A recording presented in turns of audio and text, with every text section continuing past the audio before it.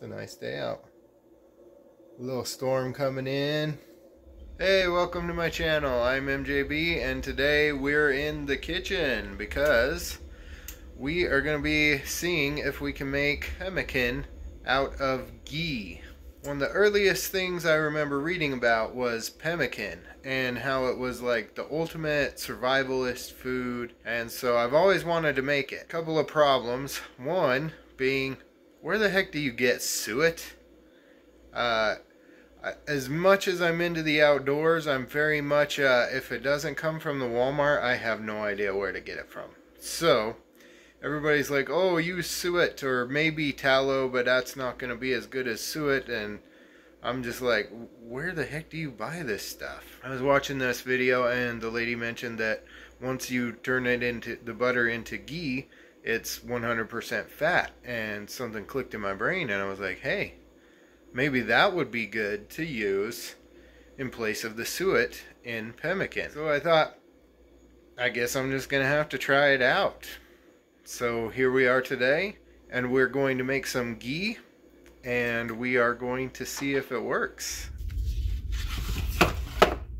So we're going to be using 1 pound of butter. So while that's melting, I'm wondering how this is going to taste. I hope it tastes good. I'm using salted butter to make this ghee, so that hopefully that'll help.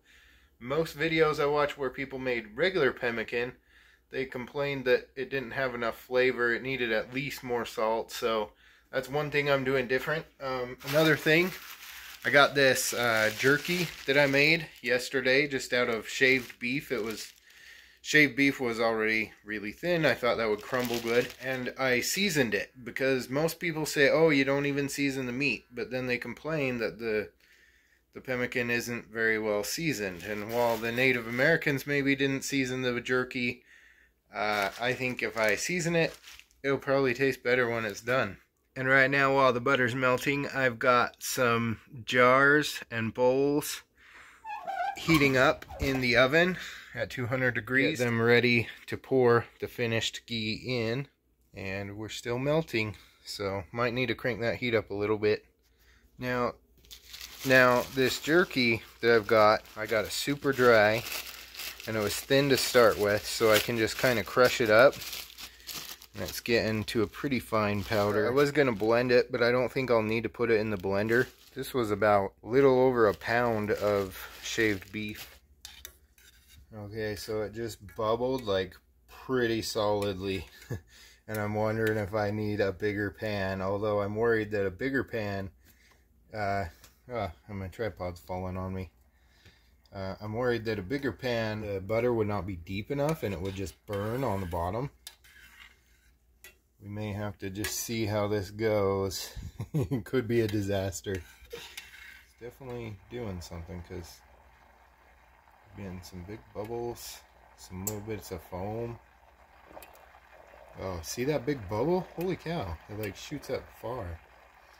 Yeah, I'm gonna switch this to a different pot because it's bubbling all over the place. Yes, that's what I'm gonna do. Okay, we are now in a slightly bigger pot. I don't know if it'll make much difference. Well, so long as it stays under control and not boiling out of the pot too bad. We'll see if we can have this all cleaned up by the time my wife gets home from taking my daughter to dance. Hopefully it'll work. Ooh, look at it go. Alright, I think from this point we just let it go.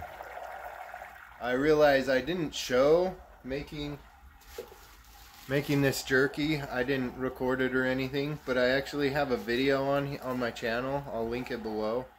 Looks like we've leveled out to just some littler bubbles, mostly. Okay, I think it's getting close. It's definitely getting clearer. We're getting bigger bubbles. You tip it up and you can see the solids like sticking to the pan, but they're not quite caramelized, and I think they're supposed to be caramelized, and that's when we know the ghee is done. So We're just going to let it go a little longer. Okay, the bubbling is definitely dying down. I think that's because there's most of the water is cooked out. And it's definitely getting a little darker and almost clearer. We still got, it's starting to caramelize on there. So I think we're close. I don't know if that's caramelized enough or not.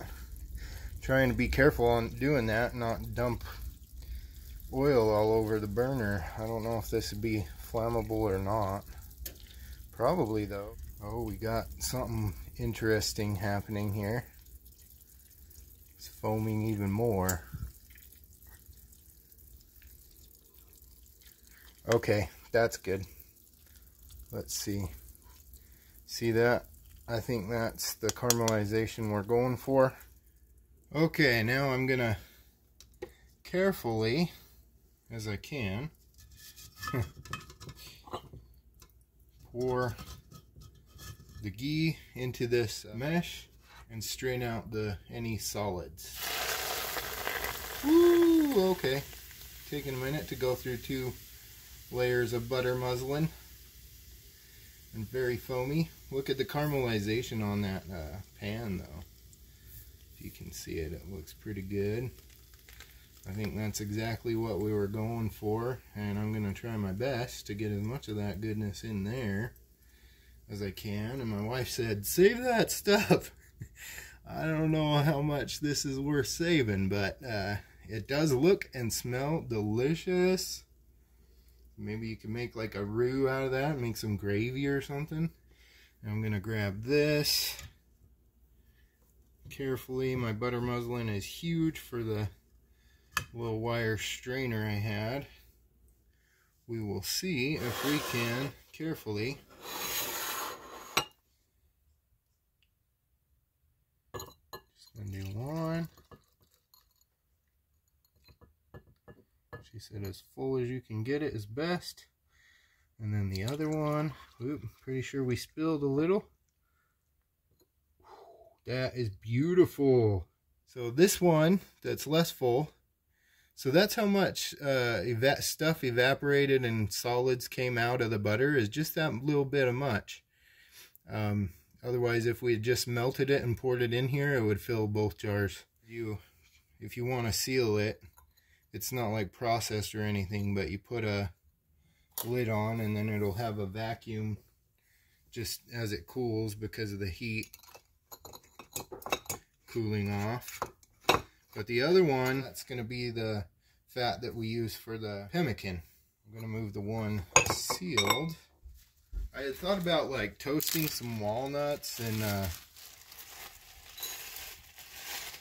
putting them in here, or some kind of dried fruit. The hunting trip is in like 3 days and I still got to pack and gather everything, and it takes me forever to do that stuff. So I thought, I'm just gonna hurry and whip this up.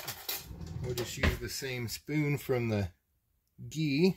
I'm just crushing this with a spoon as best I can. Whoops.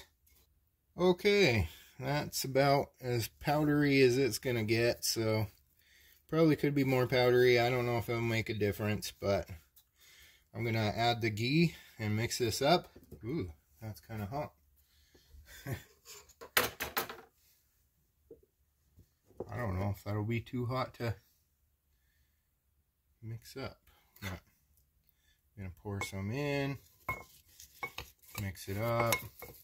The warmer it's going to be when you're eating it or storing it, like maybe you want a little less fat, just enough to hold it together, because in warm temperatures it will melt up a little bit and turn into a gooey mess.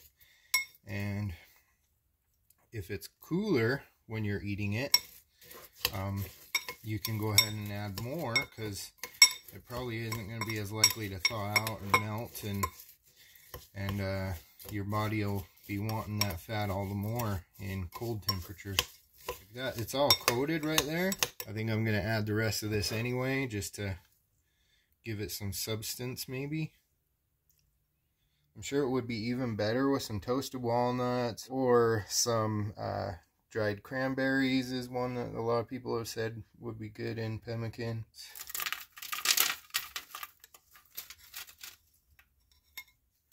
Alright, I'm just gonna try this.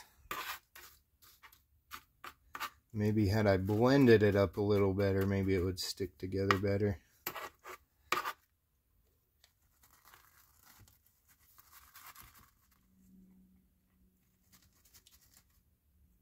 Well, that is gonna be what it is. We will see. So I was just cleaning out the scrapings for my wife. She's like, I have no idea. She's like, just don't throw it out, save it. I was scraping that, and when I was as done as I'm gonna get, I thought, well, I'm just gonna taste this. So I tasted it. Let me tell you, all the salt from the salted butter sank to the bottom. So I'm going to be adding some of this Celtic sea salt. Don't want to get too much in one spot, which is kind of what I'm doing. I'm butchering it. I never claimed to be a chef. I just like to do experiments. Let that pemmican chill in the fridge. Alright, I'm gonna try and just get this little corner piece here if I can. And now for the taste test. There's a lot of flavor in that jerky. I highly recommend, if you make pemmican, season your jerky. I definitely intend to make more pemmican this way. I'd like to see how it holds up storage wise, and definitely like out on the trail. If you got any cool ideas of ways to use pemmican, let me know in the comments below. Okay, I'm like sitting here thinking, I want some more of that pemmican. It's gonna be hard not to eat it for a couple days. I was thinking maybe next time I will blend the jerky just to make sure it's good and powdered, but after eating it, I don't know. Maybe I'll do it next time just to see the difference. But it definitely held together well, so it probably wasn't necessary. And yeah, I would definitely make both ghee and pemmican made with ghee again. I think the ghee it was so simple, and yet it's such an expensive thing in the store. It would make a really great Christmas gift to give to people, and it's not that complicated. You just whip it up and then bam, Christmas gift of ghee. Speaking of which, if you wanted to see, it's solidifying now in the jar, so that worked out pretty well. The pemmican, I think it'll make a really great hunting snack for sure. And I think it would be good on hikes or backpacking trips. I don't know about in the summer, but that's something I'm going to have to find out, and I'll make another video later about it.